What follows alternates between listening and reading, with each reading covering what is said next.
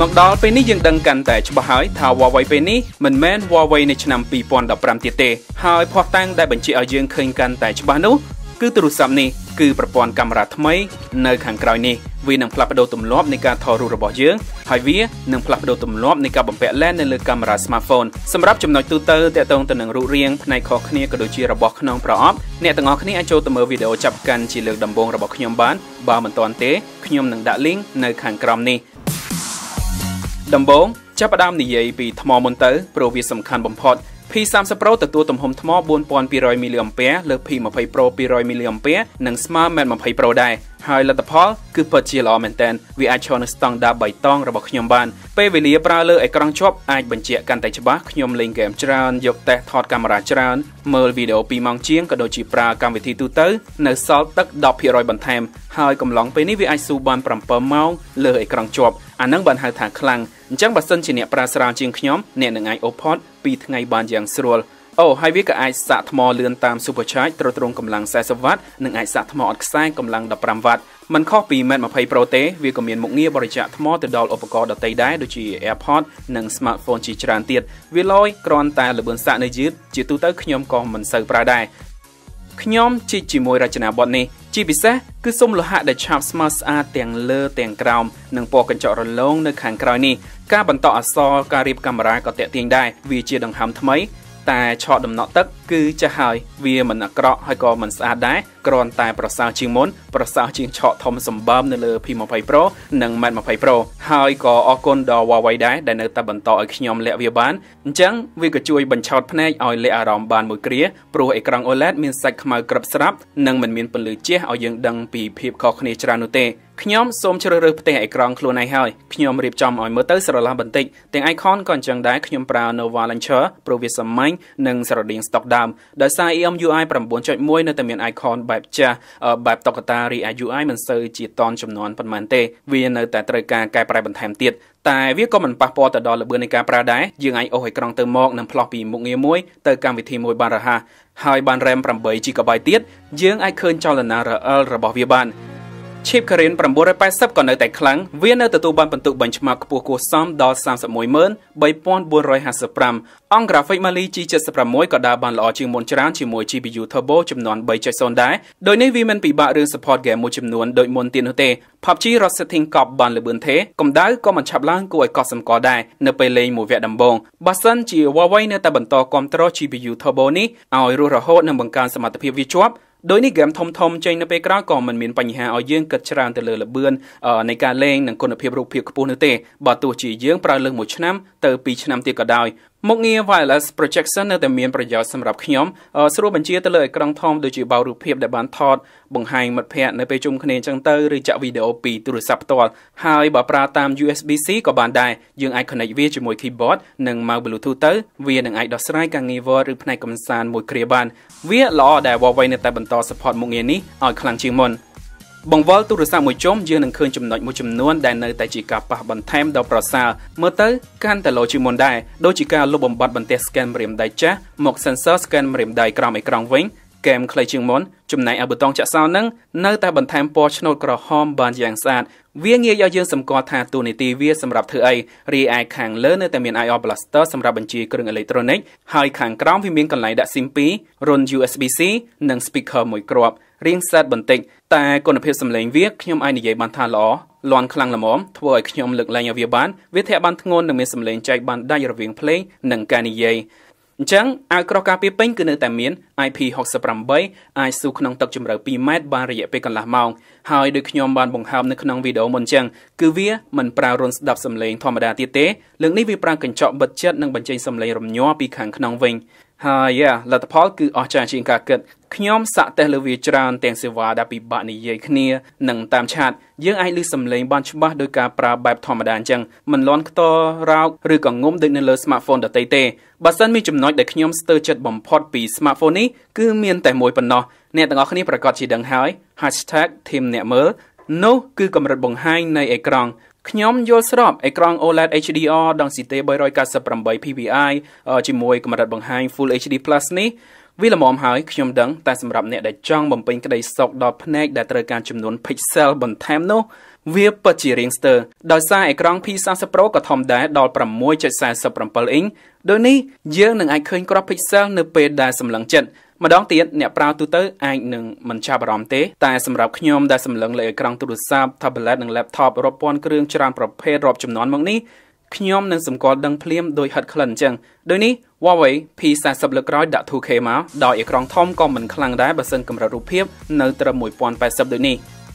លើអេក្រង់នេះបំពាក់កាមេរ៉ាមួយទំហំ 32 megapixel aperture 2.0 ការថតផ្ដល់ពណ៌បានស្រស់និងចាប់យកចំណុចមុខបានត្រូវវាមានសាច់ម៉ត់ពេញថែមទាំងកាត់ព្រាខាងក្រោយបានល្អផងដែររីឯមុខងារ HDR ក៏ជួយបំបត្តិពន្លឺស្ញាច់នៅក្នុងបានស្រទន់ទៀតផងបណ្ដាញកាមេរ៉ាដែល HUAWEI បំពាក់លើម៉ាស៊ីនមួយគ្រឿងនេះគឺពិតជាគួរឲ្យចាប់អារម្មណ៍មែនទែនវាក៏ជាចំណុចលេចធ្លោបំផុតនៅឆ្នាំ 2019 នេះដែរពួកគេដាក់កាមេរ៉ាដល់ទៅ 4 គ្រាប់ជាមួយរចនាបថប្លែកជាងមុនវានៅតែផ្ដេកដដែលនិងនៅតែលៀនចេញមកក្រៅបន្តិចដដែល lens នីមួយៗធ្វើការផ្សេងគ្នា lens ដើម 40 megapixel aperture 1.6 ទំហំ 27 mm វាជា lens ធំហើយវាផលិតរូបភាព 10 megapixel ដែលបំលែងចេញពី 4 pixel ឲ្យคล้ายជាមួយ pixel ដោយនេះរូបភាពស៊ីទំហំតិចនិងផ្ដល់ទិន្នន័យច្រើន HUAWEI ប្រើបច្ចេកវិទ្យាផ្សេងគេហៅថា super spectrum sensor ជាមួយទិសដៅសម្គាល់ថ្មី RYYB ក្រហមលឿងនិងខៀវវានឹងបឺតជញ្ជក់ពន្លឺចូលបានច្រើនដើម្បីទទួលបានលទ្ធផលខ្លាំងនៅកន្លែងខ្សោយពន្លឺអ្នកទាំងអស់គ្នាខ្ញុំនេះសឹងតែបញ្ជានៅប្លង់នេះគឺងងឹតស្លុបទាំងកាមេរ៉ានិងភ្នែកយើងក៏មើលមិនឃើញដែរបន្ទាប់ពីខ្ញុំបើក night mode នឹងហើយជាពេលដែលសមត្ថភាពកាមេរ៉ានេះរះចេញមកអស់លេងស្អីអីវាធ្វើបានល្អជាង pixel 3ទៅទៀតហើយរូបភាពថតនៅកន្លែងខ្សោយពន្លឺជាច្រើនយើងទទួលបានគុណភាពខ្ពស់មែនទែនពណ៌នៅតែឲ្យបណ្ឌិតស្រស់សាច់ detail ក៏នៅតែម៉ត់ហើយពន្លឺរក្សាភ្លឺមិនឲ្យយើងឃើញក្របអោចក៏ដូចជាទឹកគំនូររំខានច្រើនឡើយចំណែកពេលយប់វារៀងធ្លាក់សាច់នៅគែមនឹងឡើងឲ្យខ្លះដែរតែទាំងនេះនឹងធ្វើបានប្រសើរដោយ night mode កាន់មួយសន្ទុះរូបភាពកាយចេញមកវិញដូចបាញ់ហ្វាអញ្ចឹងយើងអាចឃើញពណ៌ឈើឡើងកាន់តែភ្លឺច្បាស់និងផ្ដល់ត្រីកែមបានលេចផងដែរទោះបីលែនទូលាយក៏នៅតែធ្វើបានល្អជាមួយ night mode ដូចគ្នាដូចជាពន្លឺស្រូបបានច្រើននិងរក្សាពណ៌បានដិត lens telephoto ក៏អញ្ចឹងដែរអាចប្រើបានដូចគ្នាតែអ្នកត្រូវរក្សាលំនឹងដៃបន្ថែមដើម្បីទទួលបានលទ្ធផលល្អហើយខ្ញុំពិតជាសរសើរនៃការ process រូបភាពចេញមកមិនឲ្យញ័រសាច់ខ្លាំងបើទោះជាយើងថតនៅពេលយប់ខ្លាំងក៏ដោយ lens periscope នេះជាចំណុចក្តៅជាងគេមកដល់ពេលនេះខ្ញុំសូមហៅវាថាជាកាមេរ៉ាព្រានវាមានទំហំ 8 megapixel ទំហំ 125 mm វាអាចថត zoom បាន 5 ដងនៅតែរក្សាសាច់ម៉ត់ពណ៌ផលិតចេញមកក៏ពេញស្រទន់ភ្នែកដែរយើងអាច zoom បន្ថែមទៀតបានដល់ 10 ដងហើយបើចង់ទៅកាន់តែគៀកទៀតវាអាចមុជជ្រៅជាងនេះដល់ទៅ 50 ដងវាពិតជាញាក់ផ្លោកនៅពេលដែលយកដៃអូសទៅមកម្ដងវាស្ទើរតែដូចជាយើងប្រើកែវយឺតឬហោះទៅគៀកអញ្ចឹងដូចមួយសន្លឹកនេះថតចេញពី lens ទូលាយ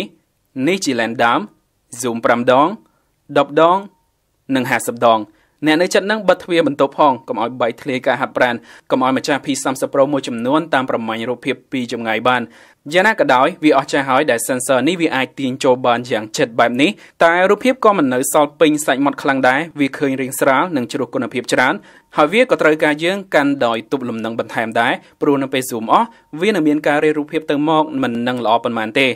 និយាយរួមខ្ញុំចូលចិត្តរូបភាពថតចេញពីកាមេរ៉ានេះវាខ្លាំងនឹងអាចឆូតទល់មួយនឹងមួយជាមួយ Pixel 3និង S10 បានរូបភាពផ្ដល់គុណភាពម៉ត់ការចាក់ពណ៌ក៏ត្រឹមត្រូវកម្រិត contrast ក៏ខ្ពស់ដែរអ្នកប្រកាសជាចូលចិត្តតែនៅពេលខ្លះផ្នែក software វាព្យាយាមឆាបសាច់រូបភាពឲ្យម៉ត់ពេកនិងរៀងដំឡើងពន្លឺលើសបន្តិចផងដែរ HUAWEI គួរតែបន្ថយការធ្វើបែបនេះនៅលើ version update ក្រោយឬក៏យើងអាចទម្លាក់ពន្លឺដោយខ្លួនឯងបន្ថែមបានមុននឹងចុចថតមីនុយកាមេរ៉ាលើកនេះរក្សារសជាតិដើមដដែលងាយសម្រាប់អ្នកដែលត្រឡប់មកពី Mac និង P ខ្ញុំកាន់តែចូលចិត្តមុខងារ Super Macro នៅលើ P30 Pro នេះព្រោះវាផ្ដល់ឲ្យយើងថតបានគៀកទៅនឹងរបស់ឬវត្ថុតូចបានច្បាស់ហើយមុខងារ Dual View ក៏ប្លែកម្យ៉ាងវាបើកឲ្យយើងថតវីដេអូចេញពី lens 2ផ្នែកក្នុងពេលព្រមគ្នាដោយយើងទទួលបានរូបភាពបង្អួច2នៅក្នុង clip តែមួយតែវាអាចថតបានត្រឹម 1080 ប៉ុណ្ណោះលំនឹងវីដេអូ 4K នៅលើ smartphone នេះធ្វើបានល្អវាក៏មិនមានសាច់ដាច់ឬតាក់ដែរនៅពេលរេដៃទៅមកយើងក៏អាចផ្លាស់ប្ដូររវាង lens ទាំង3បានដែរគ្រាន់តែការ zoom អាចចូលបានអស់បានត្រឹម 15 ដងប៉ុណ្ណោះហើយនៅពេលដែលពណ៌មើលទៅដិតស្រស់មែនតែវារៀងដិតលើសបន្តិចហើយរៀងឡើងទឹកក្រូចឬក្រហមបន្តិចមិនខុសពី smartphone មួយចំនួននៅពេលនេះទេហើយមួយទៀតគឺវាមិនអាចថត 4K ដល់ 60 frame បានឡើយចុងក្រោយនៅដៃពីគេនេះជា time of flight camera អ្វីដែលវាធ្វើគឺទៅលើមុខងារ AR យើងអាចប្រើវាវាស់លើប្រវែងឬកម្ពស់តាមខ្យល់បានហើយវាក៏ដើរតួមួយផ្នែកធំទៅលើមុខងារ portrait ផងដែរ វាជួយផ្ដល់ background ព្រាលកាន់តែត្រឹមត្រូវនិងមានសាច់ផុសខ្លាំងលើកនេះផ្ទៃរាងស្មុគស្មាញក៏សម្គាល់បានប្រសើរជាងមុនច្រើនដែរចំណែកពេលយប់ពណ៌រក្សាបានស្រស់និងកណនាគម្លាតបានច្បាស់ល្អមែនទែនអ្នកប្រកាសជាចូលចិត្តសរុបមកបើទោះបីជាពីមុនកាមេរ៉ា HUAWEI ធ្វើបានខ្លាំងល្អមែនតែវានៅតែមានផ្នែកខ្លះនៅស្ទើរនឹងមិនទាន់ឲ្យចិត្តយើងអាចតោងខ្លាំងជាប់ឡើយដោយសារ pixel នៅតែបន្តខ្លាំងនៅលើទីផ្សារកាមេរ៉ាតែសម្រាប់ P30 Pro ខ្ញុំសូមនិយាយជាលើកទី1ខ្ញុំមិននឹកស្មានថាខ្ញុំនឹងនិយាយបែបនេះទេតែពេលនេះកាមេរ៉ា smartphone ខ្លាំងបំផុតមានមុខងារច្រើនបំផុតនិងធ្វើបានល្អបំផុតនៅពេលយប់គឺ P30 Pro នេះហើយវាគូសត្រូវស្ទើរតែគ្រប់ប្រអប់របស់អ្នកចូលចិត្តថតរូបចង់បានផ្នែកវិទ្យាសាស្ត្រពណ៌ក៏ផលិតត្រឹមត្រូវវាបឺតជញ្ជូតពន្លឺចូលប្លង់បានច្រើននិងផ្ដល់សាច់ម៉ត់ទាំងកាមេរ៉ាទូលាយនិងការ zoom 5 ដងទៅ10ដងហើយការ OPPOT ដល់50ដងនេះបើទោះបីជានៅមានកម្រិតមែនតែវាជាការជន់ដីរង្គើម្ដងទៀតនៅឆ្នាំ2019របស់ក្រុមហ៊ុននេះនាំកណ្ដុងធំអញ្ចឹងទៀតមក HUAWEI ខ្ញុំកំពុងរំភើបរង់ចាំមើលរឿងពិសេសនៅលើ Mate 30 Pro បន្តទៀតហើយសូមដាក់អេក្រង់ 2K ឡើងទៅបំបត្តិឆក់ចោលអស់ទៅ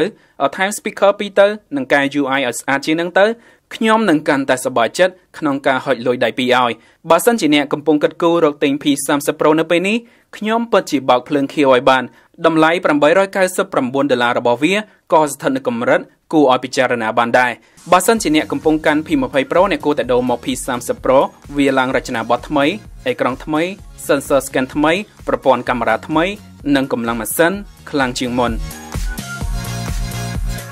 វាភ្លេចសន្យាហើយនេះជារូបភាពព្រះច័ន្ទខ្ញុំថតពីផ្សារថ្មីមកហើយលទ្ធផលគឺមិនដូចជាការផ្សាយទេដោយសារខ្ញុំថតចេញពីផ្ទៃរាបវាថតឃើញមែនតែដើម្បីបានលទ្ធផលល្អអ្នកគួរតែនៅលើអគារខ្ពស់ឬ skybar ដើម្បីថតបានត្រង់និងមានចម្ងាយល្អជាងការថតពីដីផ្ទាល់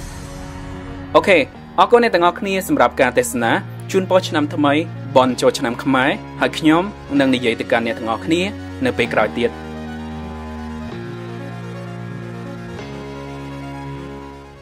ជោគជ័យពីមុខជំនួញជាអ្វីដែលខ្ញុំទទួលបានហើយខ្ញុំកាន់តែទទួលវាបន្ថែមទៀតសម្រាប់ការរស់នៅរបស់គ្រួសារខ្ញុំដែលកាន់តែជោគជ័យរាល់សេវាកម្មខ្ញុំបានបំពេញយ៉ាងល្អសម្រាប់អតិថិជនរបស់ខ្ញុំហើយខ្ញុំក៏កាន់តែបំពេញយ៉ាងល្អឥតខ្ចោះថែមទៀតសម្រាប់សកម្មភាពប្រចាំថ្ងៃនៃការរស់នៅរបស់ខ្ញុំគ្រប់កលៈទេសៈគឺសុទ្ធតែជាសុភមង្គលការរស់នៅដ៏ប្រសើរដែលគ្មានទីបញ្ចប់ចាប់ផ្ដើមទទួលយកការរស់នៅជាមួយភាពជោគជ័យក្នុងវេលាភ្លោះមុតថ្មីរបស់បរិយពេញហួតធ្វើឲ្យជីវិតលោកអ្នកកាន់តែមានន័យ